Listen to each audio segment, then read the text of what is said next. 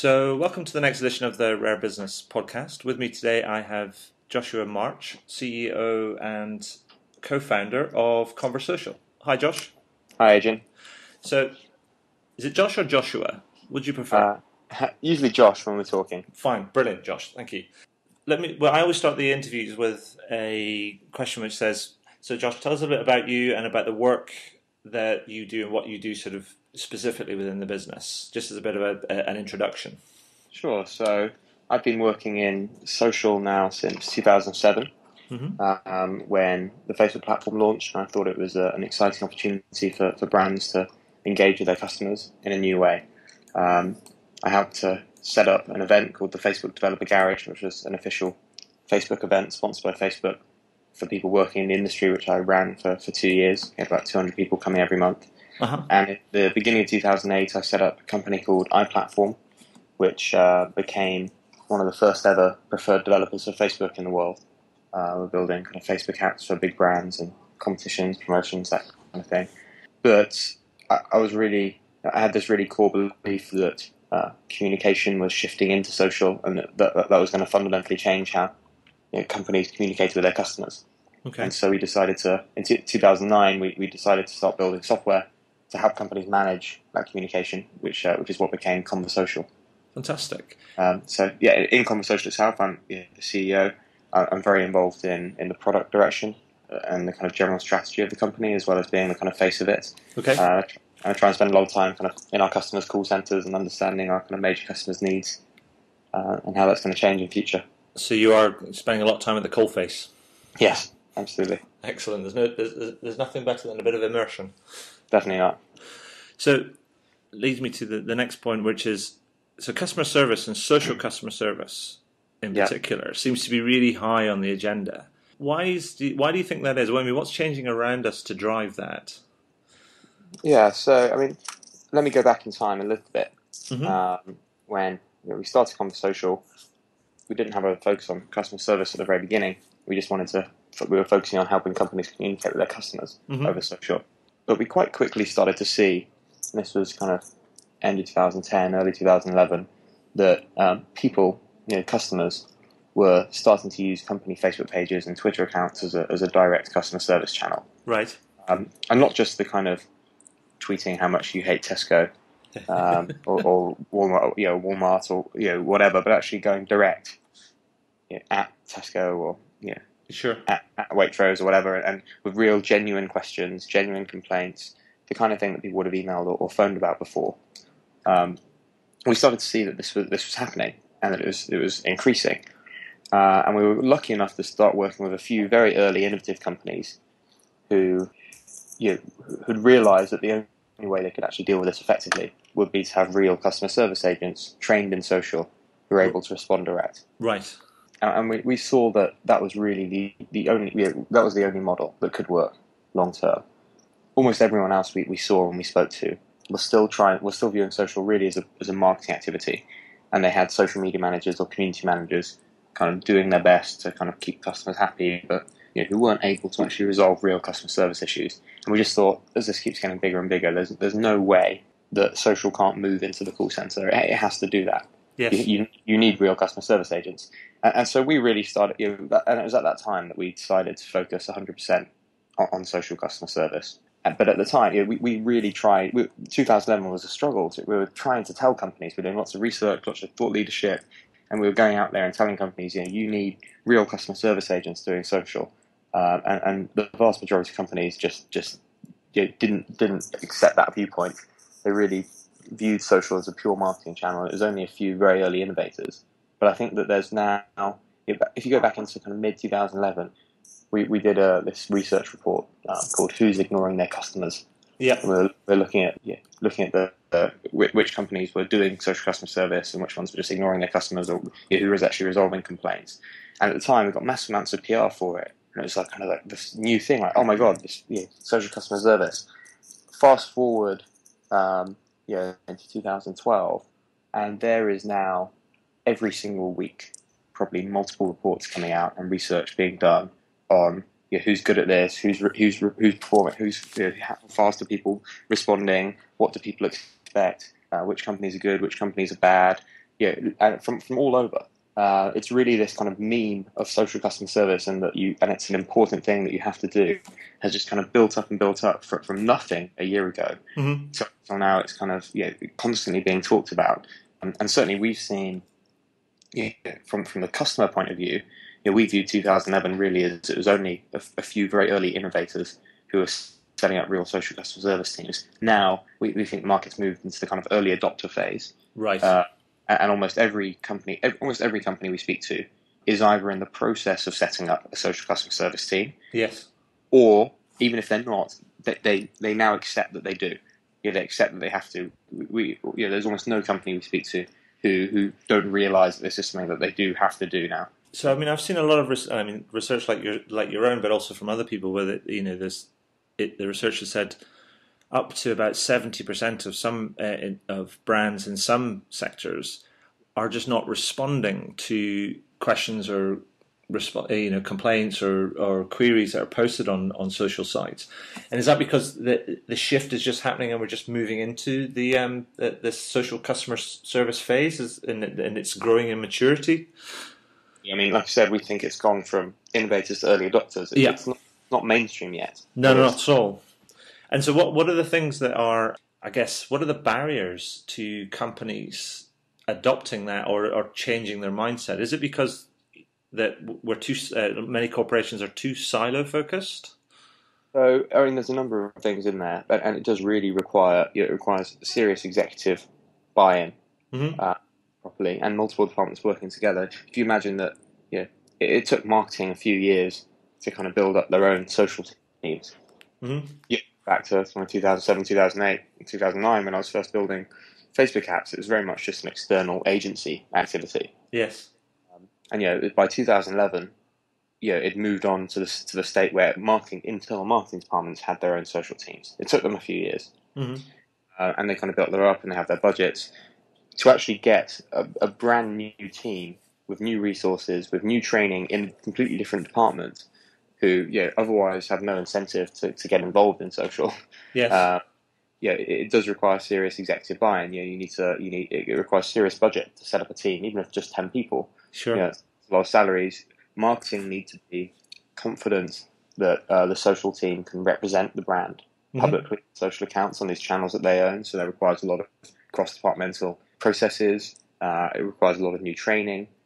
So it is a serious thing to set up a proper social customer service team. Yes. And every company has to do it, because the alternative is, like I said, just ignoring their customers very publicly. But it's not something that can just be switched on overnight. And so is that something, I mean, are you in danger of becoming not just a software company, but also a software and services company?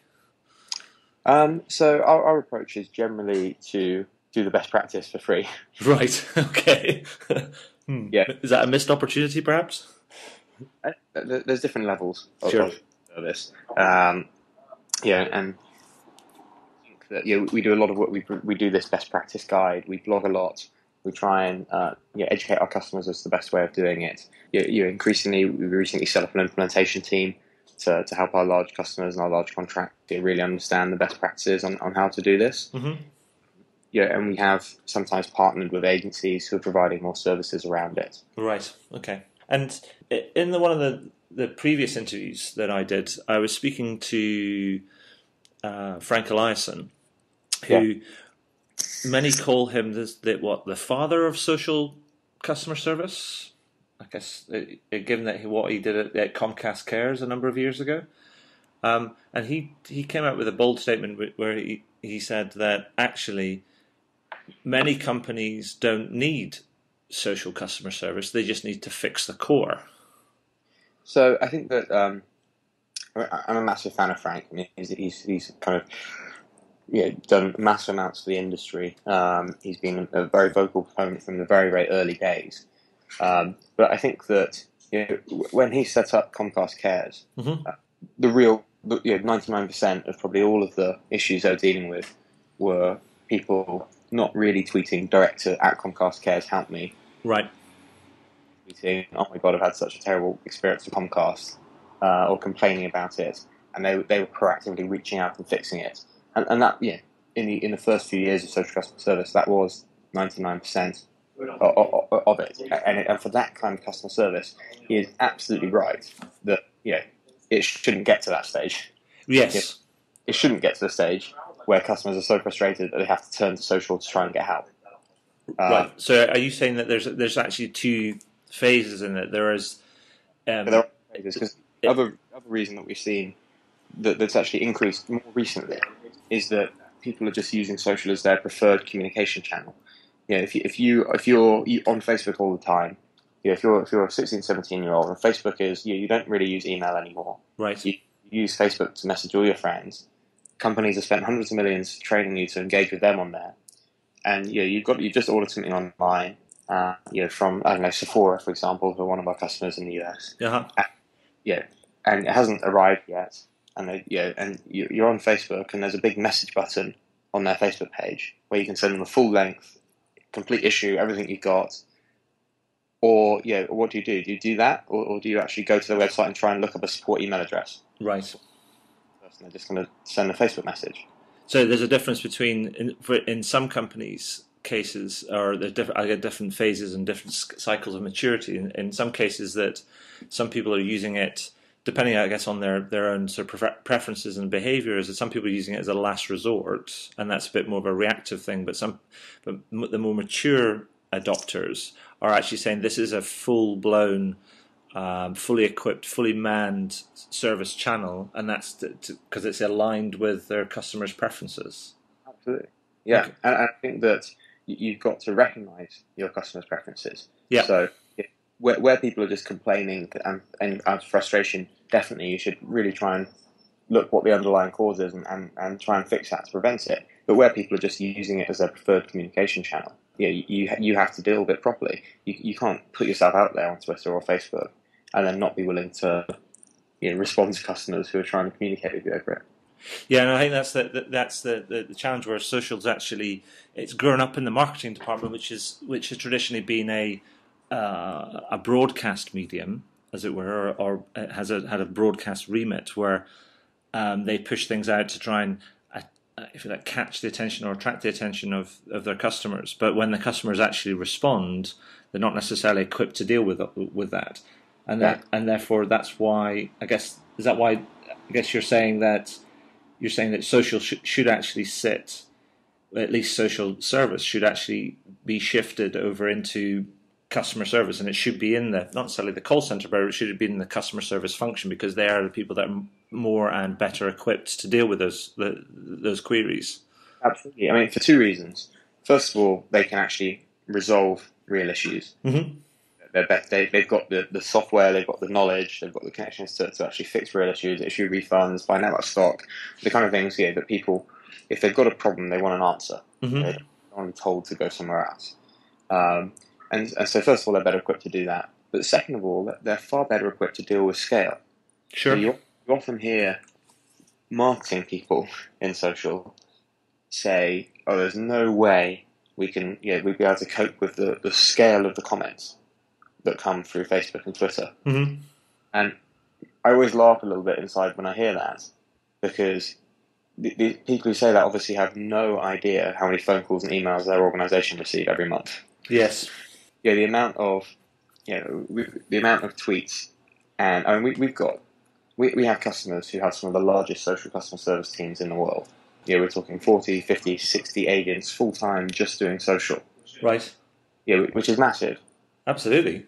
But the amount of Facebook comments and tweets, and by the way, almost all those people, it's up 2, 3, 4, even 5 times the size of a year ago. But even for all of those people, the numbers that they're getting are nowhere near the amount of emails and phone calls they get. For those same companies who maybe have 40, 50 social agents, they might have 2,000 plus agents dealing with emails and phone calls. Sure.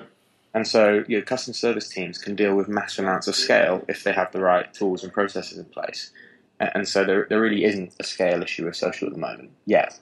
So you say that there are companies that are building up their teams in the social service area.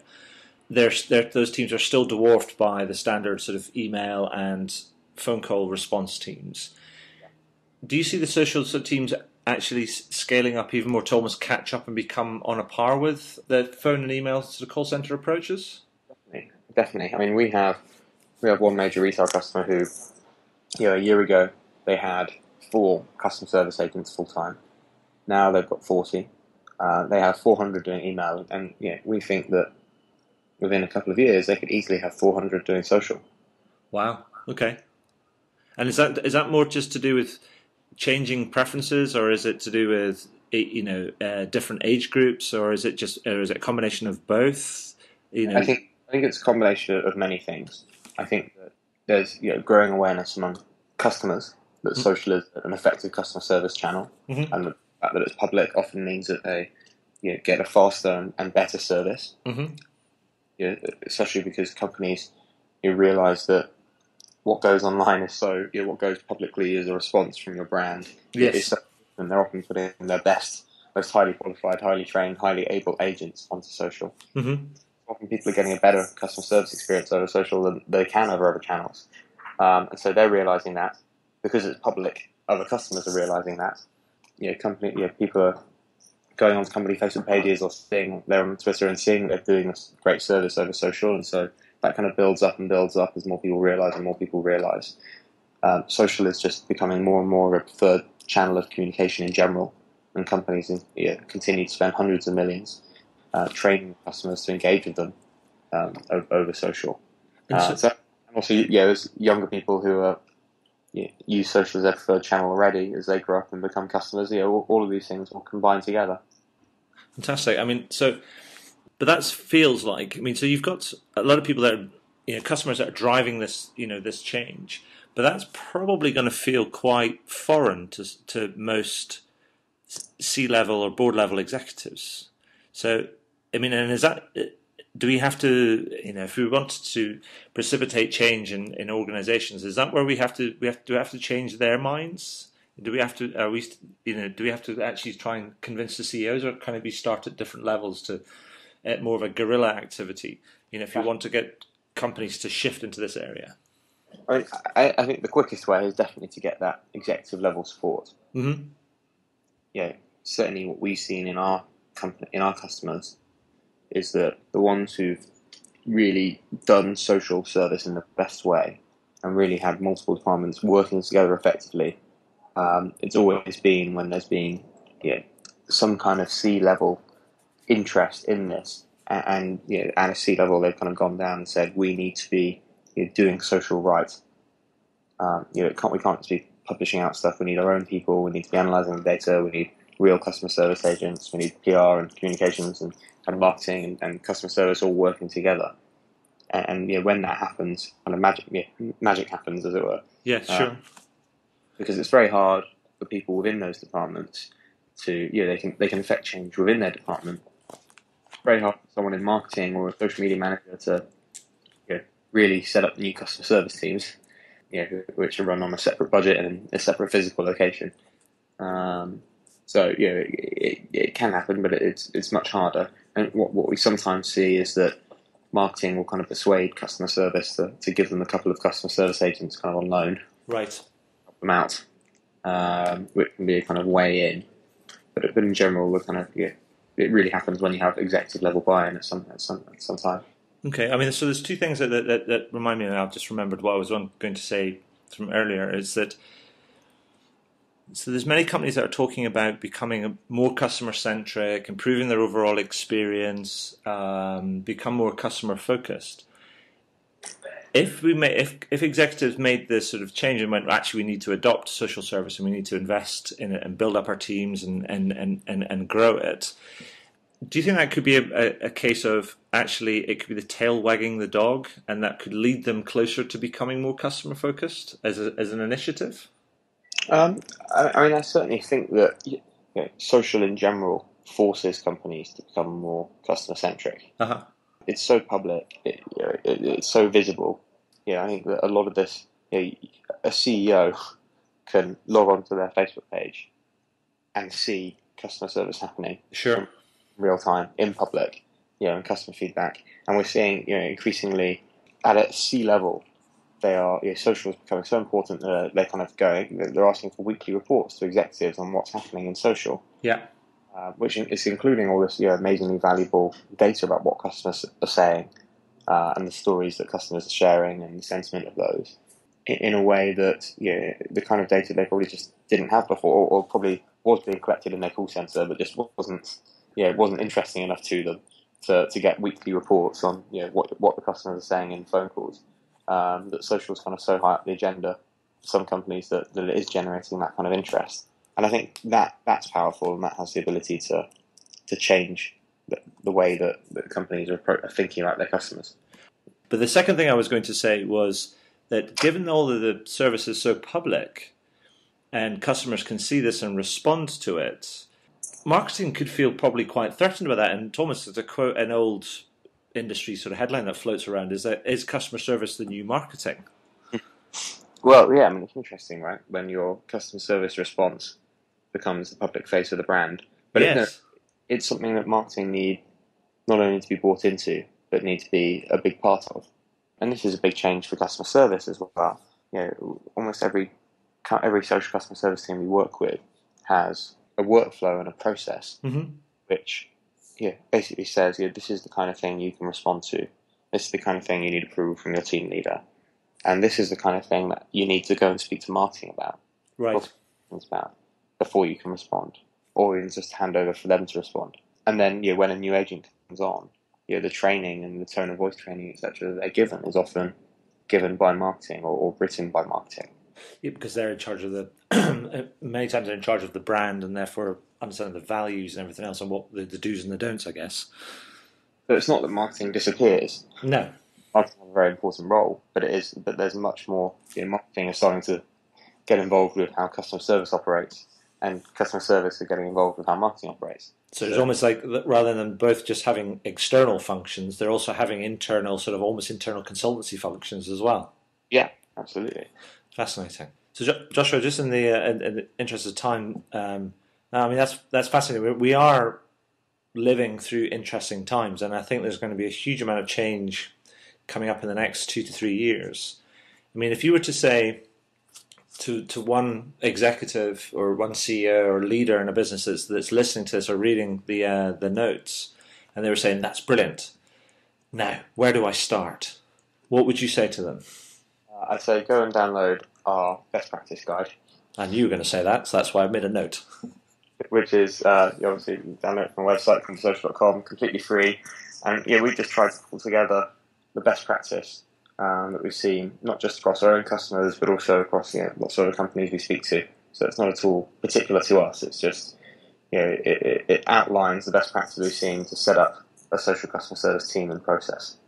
That's fantastic. Well, I'll make sure I link all that up and direct people to that. And I downloaded it, and that's how I got in touch with yourselves, because Rachel followed up with me, and then I badgered her for an interview. Great. Well, that's something, and that's a work in progress as well. That this is edition 1, and we'll be updating it constantly. Fantastic. That's really good. And 2 final things before we wrap up is you're almost at the front edge of this industry, and yourself and a couple of other players. But this stuff's happening so fast. I mean, how do you keep up? I mean, there's so much information out there. I mean, do you read anything specifically? Do you not read anything in order to keep up? I mean, what do you do to stay ahead? I think the most important thing to stay ahead is to go and spend time with our customers. Right. There's nothing I can read that we're working with many of the leading companies in this space. Yeah. And so really understanding what they're doing and what they're thinking is the most important way. Now, obviously saying that, we speak regularly to all of the analysts, all of the analyst firms. I follow a lot of people on Twitter who I think are interesting and relevant in the industry and startups and business in general. Mm-hmm. And I try and read as much as I can and books on the market and on what's happening. Not just looking ahead, but also looking back to how other industries have evolved. There's a new market, a new industry developing, and trying to understand that as much as possible. Fantastic. And so that brings me to my final question, and that is, I always finish the podcast on this, and this question is there anything that you would like to shamelessly plug? Well, I think the shameless plug will be the best practice guide. Brilliant. Josh, thank you so much for your time today. It's been brilliant and enlightening, and really great to get your perspective. So I'll let you know when it all is all live and get it all linked up as well. And but thank you again. Great, no problem. Thanks, Adrian.